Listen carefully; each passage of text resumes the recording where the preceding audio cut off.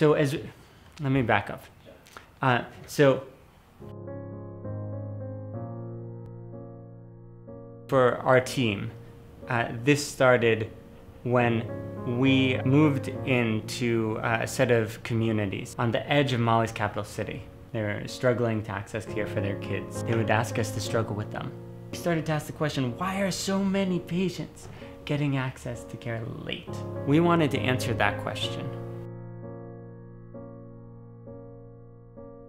We interviewed them and had them tell their story from the moment they were born to the moment they or their child got sick. And then we had them drill down. What was going through your mind at that moment? How are you feeling? What challenges were you facing?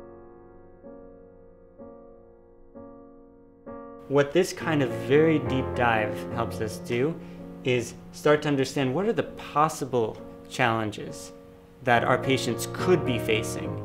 Because we are trying to understand very deeply what are the challenges that these particular patients are facing. We should be ready through this process for those very same patients to come along and redefine who we understand that they are. Also to redefine what the problem is.